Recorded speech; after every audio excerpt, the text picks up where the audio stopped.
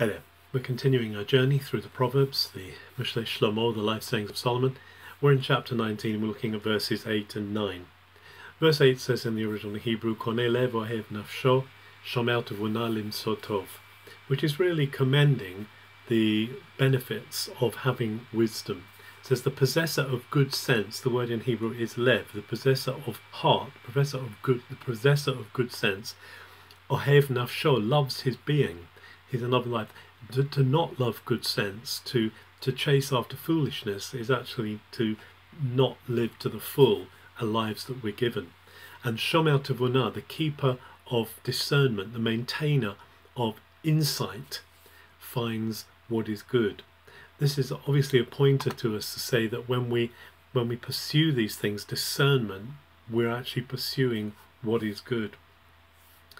The next verse, verse 9, is actually almost word for word the same as chapter 19 and verse 5. And it says, Et shekarim lo yinakeh v'yafiach kazavim, and then the last word, yoved, whereas the verse 5 has yamalet, which means shall not escape.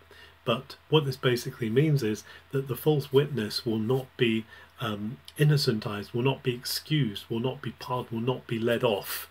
And the one who speaks out lies will perish. Yoved means will perish. Again, it's repeating the same thing it said a few verses earlier, just to remind us that when we lie, when we tell falsehoods, we set ourselves up against God, so God has no choice but to act against us, because God maintains truth, God maintains order, God maintains keeping chaos back.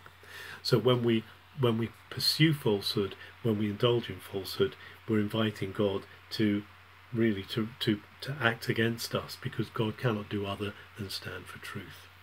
Have a good day.